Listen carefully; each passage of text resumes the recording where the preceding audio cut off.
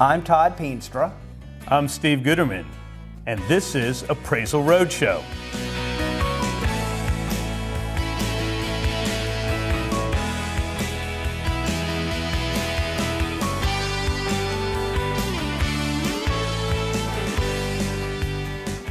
Welcome to Appraisal Roadshow. I'm Steve Gouterman.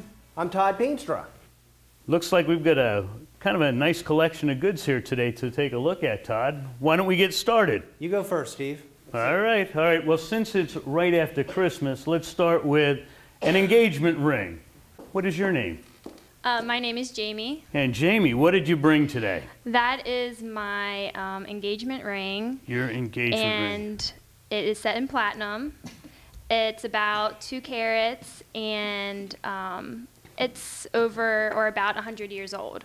Well, there's nothing left for me to do here. She knows everything about it, so that's fantastic.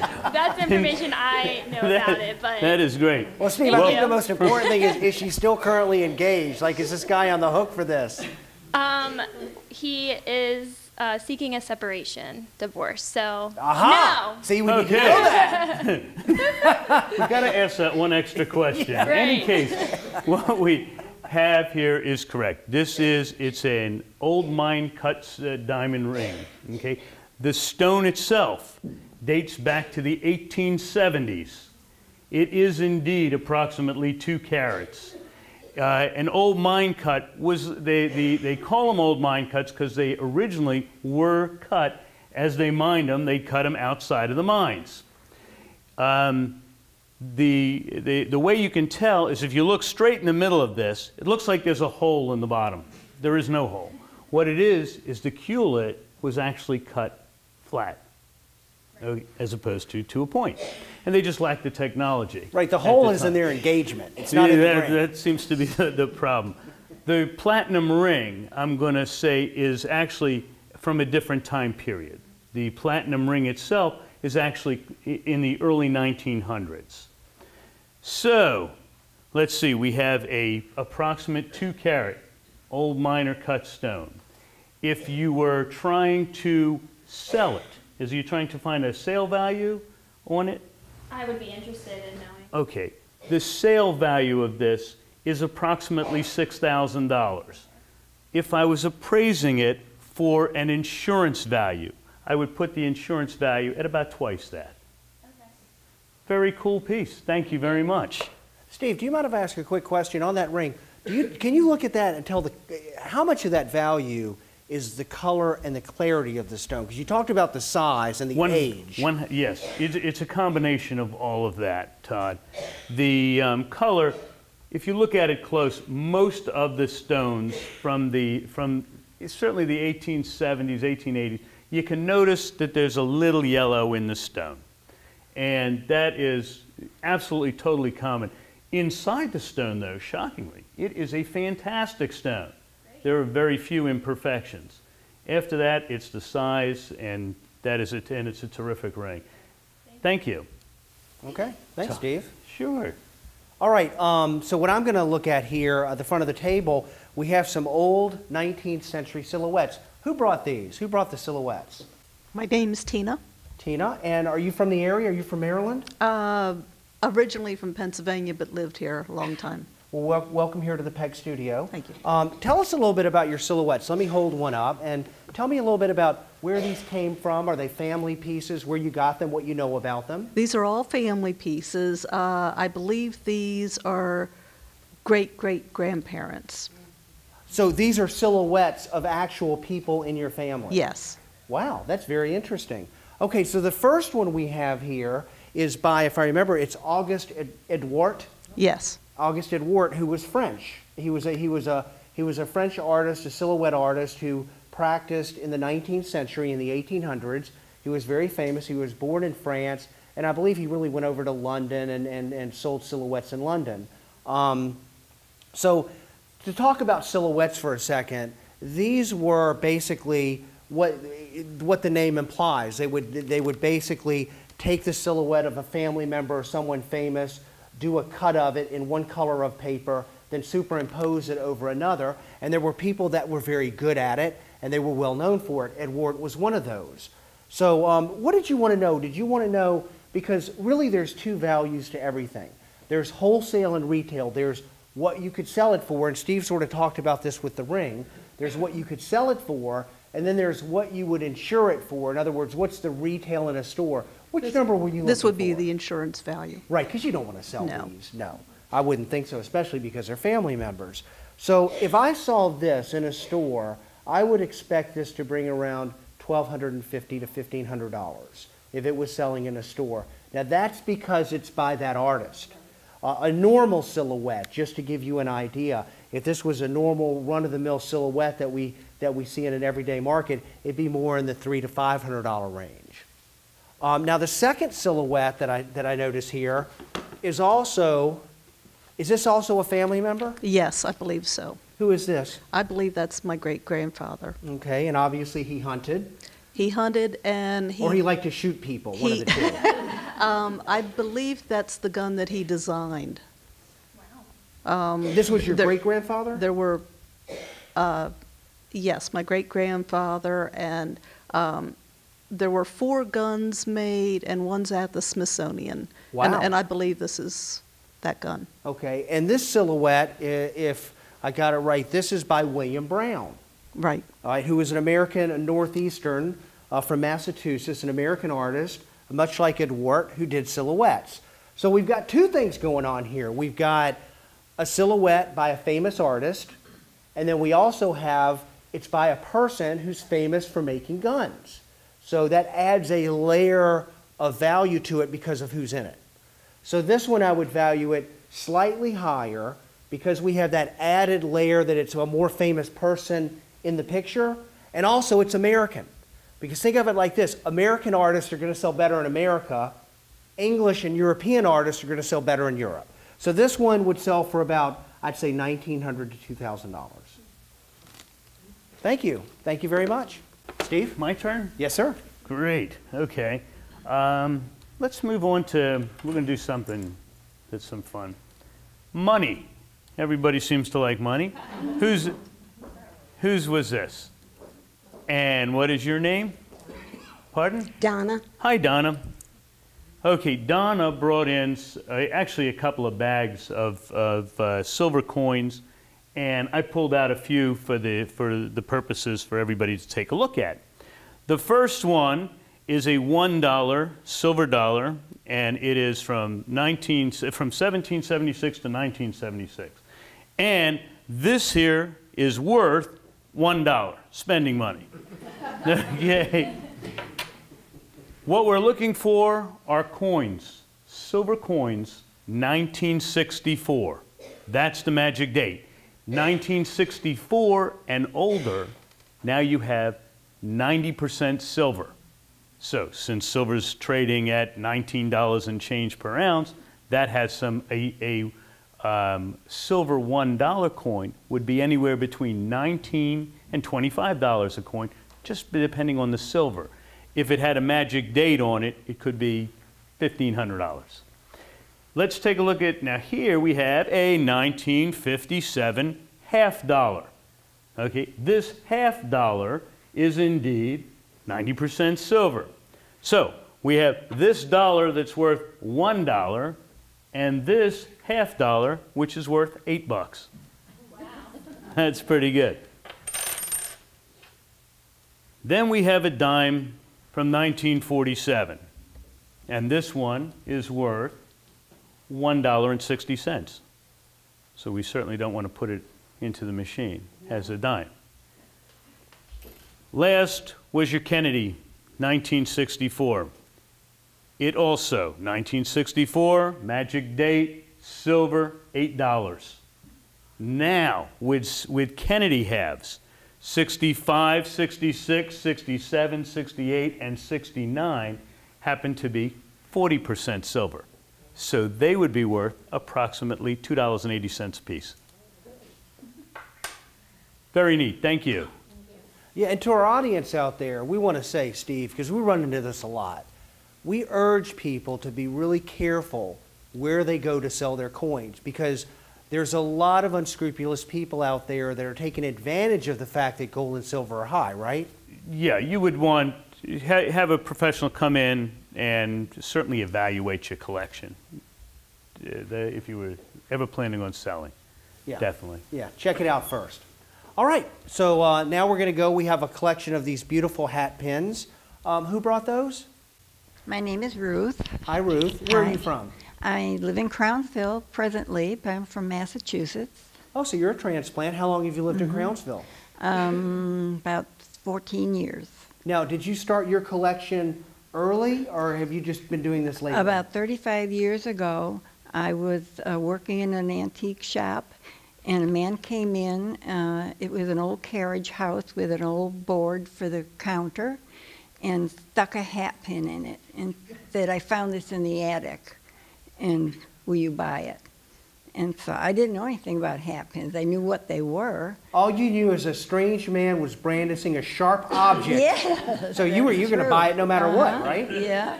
So I didn't know, and it had a big stone in it. It was cracked, and so I said, "I'll give you $10." I wanted him to leave, really. So he took the $10, and then in the spring I did a show in Potomac, and I had the hat pin in a case, and a man and woman came up and bought it, and I had $35 on it, and so I wanted to sell it, so I said, "You can have it for $30," and they took it and bought it, and when they walked away, I felt sad. And so after that, I just got interested in hat pins. Now You know why she felt sad, Steve? She only made a $20 profit. She was That's like, right. well, I could have made more than Yeah. that. I know why you felt sad. You were missing your hat pin. But I now get I it. have about 150, all sizes and all descriptions. And This I is fantastic. brought I a mean, look very at this. We Small have- type. Right, we have metal ones. We have these, which are like souvenirs from different parts of the country.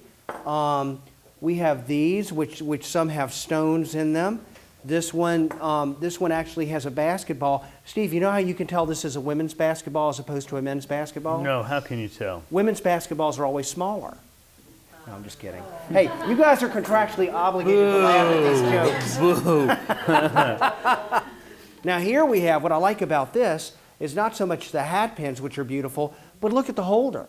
The holder's metal, but you can see all the way through it, as opposed to this is more typical of what you'll see with a hat pin holder, these solid sort of ceramic holders. This one is metal and see-through. And then these are actually pairs, aren't they? These are pairs of hat pins. They have moonstones. Some of them are just enameled. They do it from both sides. Well, let's talk just in general terms. Hat pins were really popular more in the 19th and the early 20th century. Today they're more of a collectible item. They're not as fashionable as they were. Just to talk on general terms about hat pins, and I'm not going to get into any specifics with these. Really nice hat pins, well, specifically say one like this, which has some hand-set rhinestones.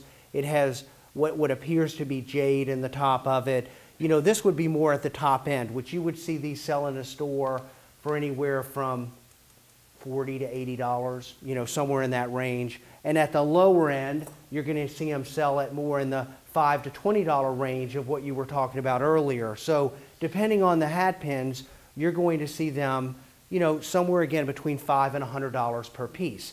The holders, like these ceramic holders right here, those generally, if you wanted to sell them, you could sell those for about $5 to $20 a piece wholesale.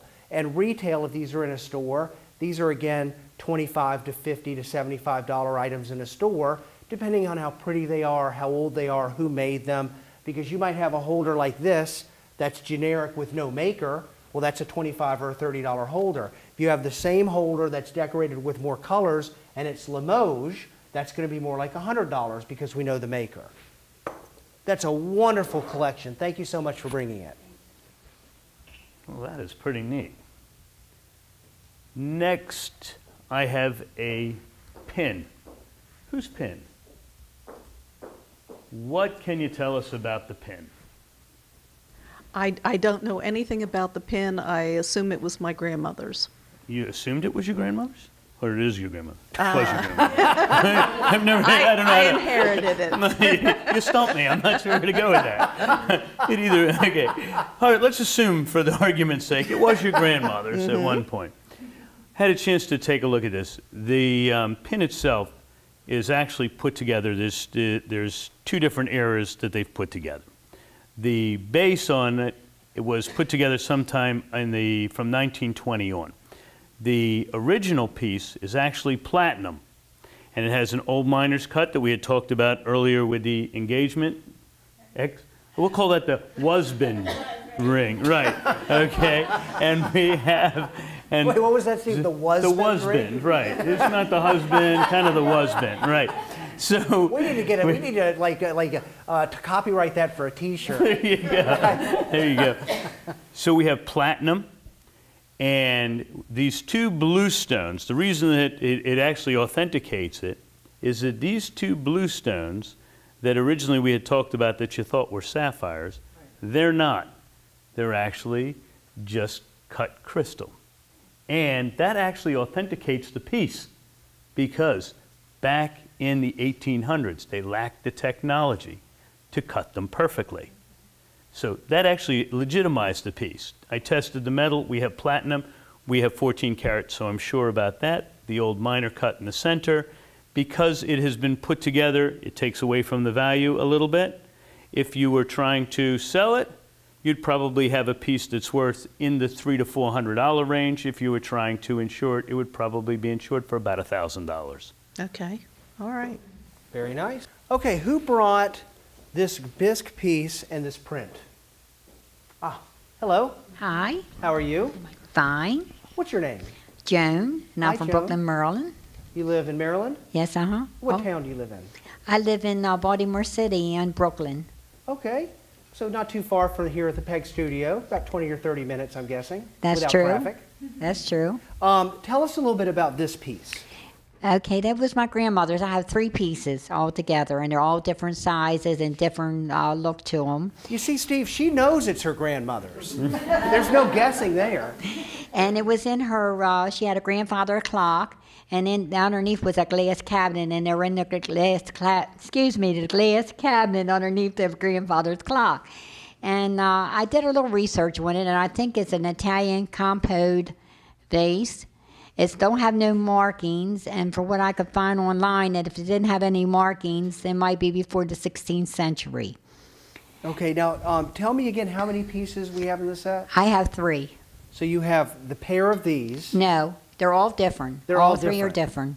but it's a set. There are no sets. Oh, so it's just 3 pieces. 3 They don't pieces. go together. It's just 3 Absolutely. Some are individual bigger pieces. and more elaborate. I understand now. I thought you were talking about a set. Well, you know, this is probably decorative in its day, but I actually have a use for this since we're doing this on public TV and we're not getting paid. If you guys have any loose change that you'd like to put in this, why are y'all laughing? No, I'm kidding. I'm kidding. We don't want your money, do we, Steve? No. Yes, we. Okay, actually, this is not from the 16th century, unfortunately. 16th century would be 400 years old. That would be quite a feat. This is much newer than that. So even though it's tricky, because you're right, things that would not be marked from the 16th century, I would totally agree with that. But we can tell based on the patina, my eye is trained, that this is much newer than that. This is 20th century. I would be surprised if it's not much older than about 1950, 1940. That's what it appears to be, but it's certainly 20th century. It's bisque, which is a soft paste porcelain. Soft paste porcelain, in a nutshell, it's just a little bit cheaper to make than a hard paste porcelain, which is fine china. Think about the china that you eat off of, a fine china, that's hard paste porcelain. This is a little bit cheaper, but it's beautiful. It's got beautiful colors. We've got the flowers on there. Now, unfortunately, even though this is 20th century, the market views it as Victorian because it's sort of a Victorian mold. And Victorian things right now aren't selling real well on the market. So if I saw this in a store, this would be marked in a store probably $25 to $40 would be your retail. The wholesale on this would only be $5 or $10 or $15, unfortunately. So I would say just keep it, enjoy it, use it, because you're not going to get that much for it currently. And listen, I say this, one of the reasons we do this show, folks, is that, you know, you see other TV shows out there and they have really valuable $1 million paintings. What Steve and I want to do with our show is to help you guys and people that are watching with everyday items. Because these are the things that you guys deal with on a daily basis. Someone's mom or dad dies, they're settling an estate. So you're moving into a retirement home, or you're downsizing. You've got 2 homes, you're moving into 1 home. And you're trying to get rid of this stuff and you want to find out what it's worth. These are the things that most people have out there. This is what we want to help you with. We want to help you figure that out. Now you also brought this print, did you not? Yes, I did. Now this is a print, is it Utrillo? Yes, it was, but that wasn't his original name. He was born Maurice Valdon in Paris, France in 1883. I love it when I get lectured to, Steve, by the people that bring things. Have I gotten anything else right, ma'am, while I was doing this? Oh, you're doing fine. Thank you very much. Thank you very much. Yes, this is a Utrillo. Now, the thing about this is, it is a print. It is not an original Utrillo. An original would be an oil on canvas, a pen and ink. In other words, his hand actually drew this. That would be an original work of art. If this was an original Utrillo, we would be talking about 5 or 6 figures. Because this is a print and it's not signed, it's much more common. So this is a piece that if you saw it in a store, this is about maybe a $30 to a $50 item in a store. It depends on the framing. The framing is going to affect the value a little bit. Again, wholesale, what could you sell it for? Very minimally, I'd say $5 to $25 is what you could probably get for it on the market today. Now, in the right-hand corner down there, he has his signature, but is that hand printed? It's part of the print. It's not an original signature. If it had his original signature on there, it would be worth more. Okay, thank you. Thank you so much. Well, Todd, I think we've seen some pretty neat pieces today. I Yes. think we're going to have to wrap it up for today, though. Shoot, I was hoping that Joan could correct me a little bit more before we left. And I was going to try to find out the ancestry of that pen. Their grandmother It or might be my whatever. grandmother's. And maybe I just picked it up at my neighbor's when I was at the Christmas party. I'm not sure. It's all the same. If you're interested in any more information, all you have to do is hit appraisalroadshow.com to get some more information. That's right. What we'll answer is what you have, what it's worth, and what is a gluten. No, we're not going to answer that. We'll answer the first 2. There you go. Any case, thank you so much for coming. Thank we you. had a great time. Thanks again.